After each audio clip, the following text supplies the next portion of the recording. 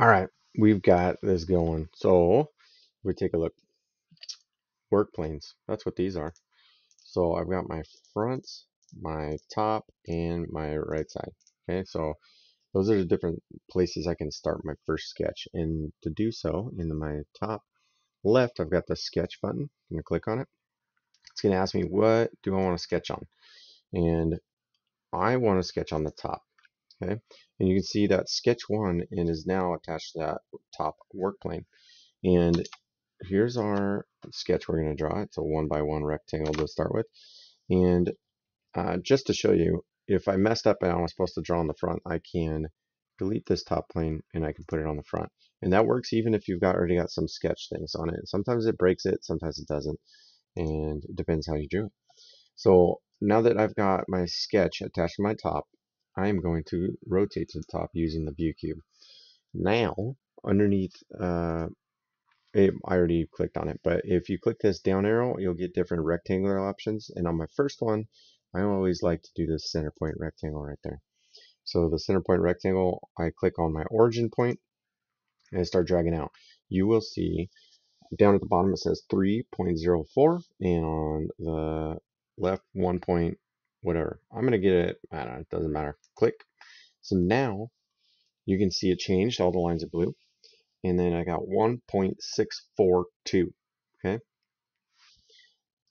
Don't use the mouse. Don't touch the mouse. Get rid of the mouse. Stop the mouse. All you have to do is type 1 right now. 1, enter. Now the bottom is 1. And you'll notice, as I did that, that some of the lines turn black. That means that they're fully constrained. That means they cannot move.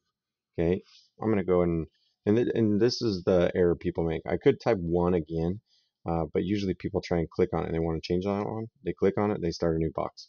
You messed up. We can fix that in a moment. But I want you to see the box can still grow up and down, but it's not going to move left and right because of that constraint, right? It's not going to change. It's 1. So we constrain that one. The blue lines need to be constrained now. Since I already clicked and I messed up, I can use my dimension tool right here. You can see the shortcut is D and dimension tool. I'm going to click right there. And we want this to be 1 as well, right? Boom. Now we need another box. I could go up here and click again, but I'm going to start using my shortcut key, which my shortcut key starts with S, and I'm going to push S. And then I'm going to find my rectangle that I like to use and go from the center point and go out a little ways. And we are going to dimension this one as well. So instead of giving this distance, I'm going to click between these two. Okay, and let's double check. I was supposed to be an 1/8 inch, so which is 0.125.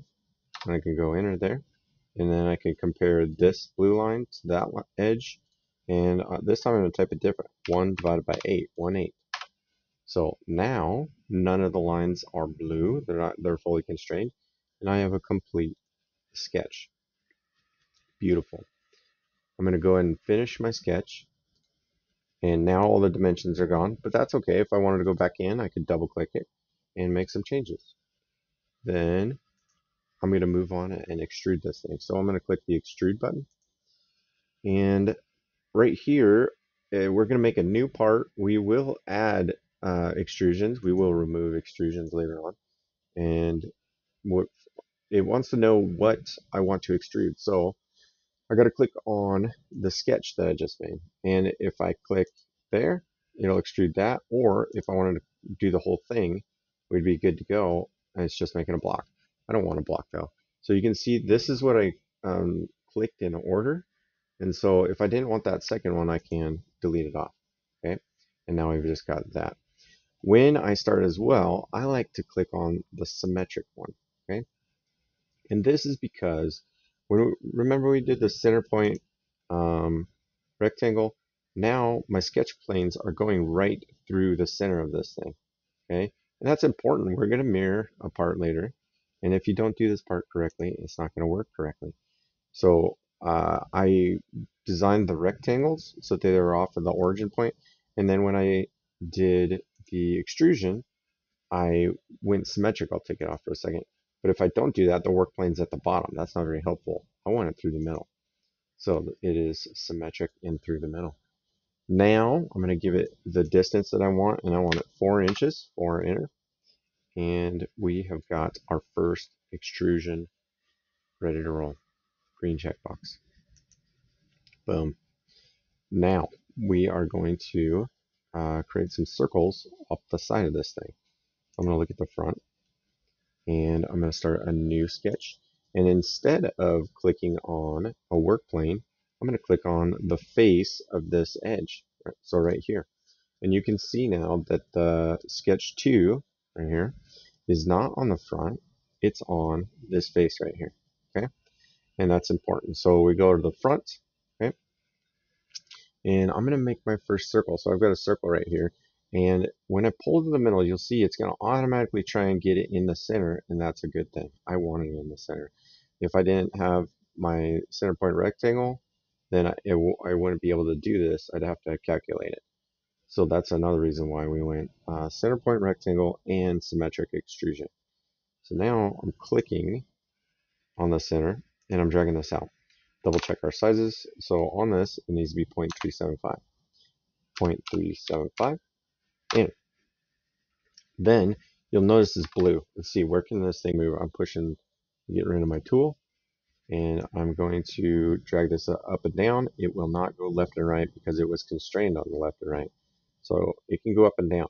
So let's constrain the up and down, and it should be 0.5 to the center from the bottom. So grab my dimension tool again, center point, clicking on the bottom, dragging it out to the side, and we said it was supposed to be 0.5 enter. Now it is constrained. It is not blue anymore. So next, we are going to pattern this up. I don't want to draw a bunch of circles. I'm going to just pattern them up. And so we're going to use this tool up here, the pattern tool. Pattern tool right here, linear pattern. And then I'm going to just click and hold, draw a rectangle around that circle. And it's already trying to build them out to the right. I don't want them out to the right. I'm going to double click that 3x. I don't want 3 of them. I just want 1 of them, right? But I do want it to go up. So I'm going to double click this, and I need 4 of them. And the spacing is actually correct already. It should be 1, right? So now we're good to go on that sketch. And you'll see my mouse has a little green checkbox. If I click, it will put those in. If you messed up, you can still go back and change some of these if you needed to. You want to post them together. You want to add more, whatever you need to do. Okay, so that was our linear pattern tool.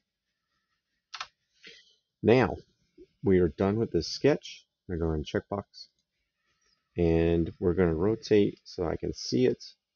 I like to see my extrusions when I do them. And we're going to click on the extrude button. This time we're going to remove some material, and we're going to cut these circles all the way through.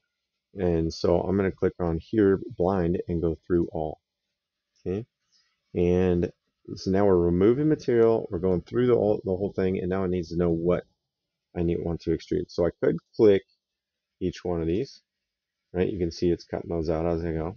And or if you only did what you wanted, you could click on that last sketch that we did, and it will get all of them at once. So you could click individually or click that last sketch that we did.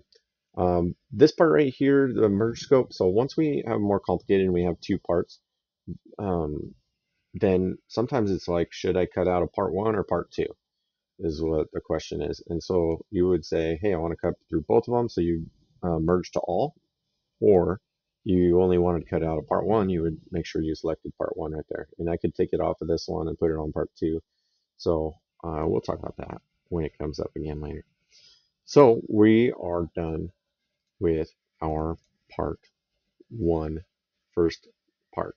We're going to get the other part here pretty soon. That was a lot. Good job.